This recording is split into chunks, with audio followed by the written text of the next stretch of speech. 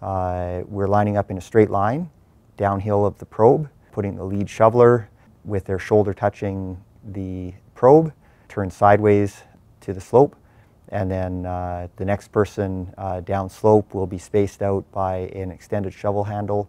So you're moving snow from your area of responsibility, about a 1 meter cross section. You're trying to shovel down as much as you can.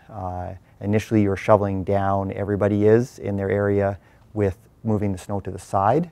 And once you get down about a shovel blade deep, then you're moving snow from your area of responsibility backwards only as far as the next person, and it becomes a kind of a bucket brigade or a conveyor belt of snow. So we get a nice ramp effect that's coming down the probe. So the bulk of the shoveling down is happening near the front, and as you get towards the back of your ramp, it tapers into a nice low-grade angle for extricating your subject once you get to them. You are going to get tired quite quickly. The first scenario is that you have about the right number of shovelers, or possibly not quite enough shovelers for the burial depth that you're dealing with and the slope that you're on. And so in that case, you've lined up, you start shoveling. The first person or the second person can call the rotation. When a rotation is called, you call rotate or switch, and now the first person is going to move out to the back of the shoveling line, and the second person in line is going to move into the first position and keep digging down the probe. And so you'll carry on with those rotations until you get additional shoveling resources hopefully showing up. The second strike team rotation method is if you have an additional shoveler, they can actually get a rest and become a shovel master, and they'll rest for a rotation cycle. So the shovel master will stand there with a shovel in hand.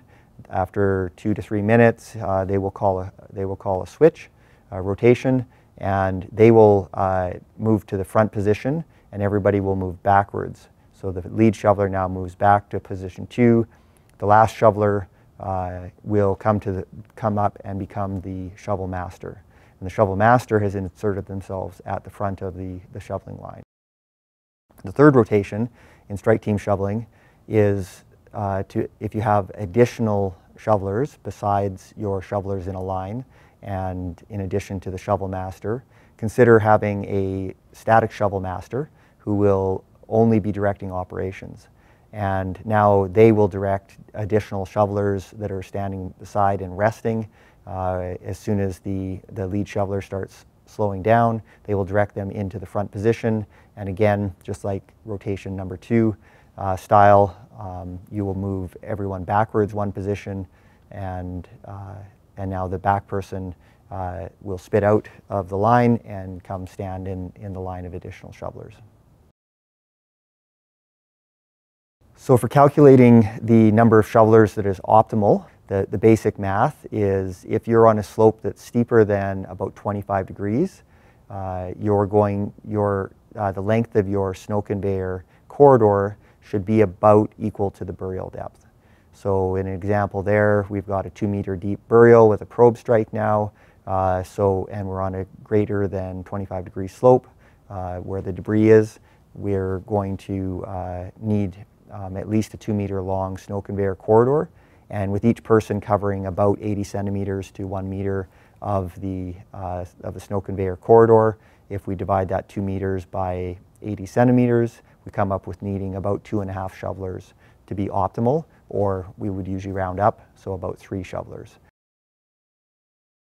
The other scenario is you are on lower angle terrain, so less than 25 degree debris. And in that case, the ramp angle, in order for it not to be too steep when you dig down, it needs to be longer. The snow conveyor corridor needs to be longer.